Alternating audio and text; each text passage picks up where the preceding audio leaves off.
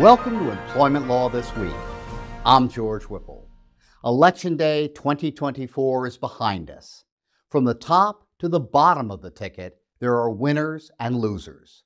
Both parties have called this the most consequential election in recent history, which means that this morning in your workplace, there are some people who are celebrating and some that might feel hurt, disappointed, or maybe even fearful.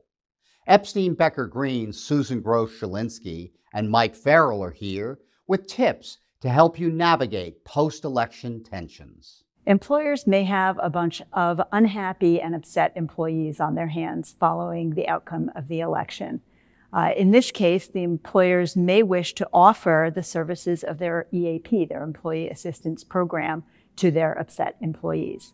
Employers also may find that their employees are arguing more in the workplace, being inappropriate and rude to one another, or perhaps fighting even, or posting inappropriate things on either their social media, talking via instant messaging, or even by company email.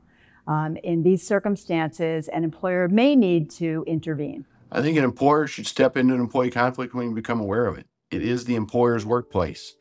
You got to actively supervise and manage it. And in this environment, I don't think you want to wait until it becomes a violent or loud argument. It becomes one that involves threats or racist remarks or physical confrontation. I would nip it in the bud. Purely political speech about candidates' party election is not protected workplace speech.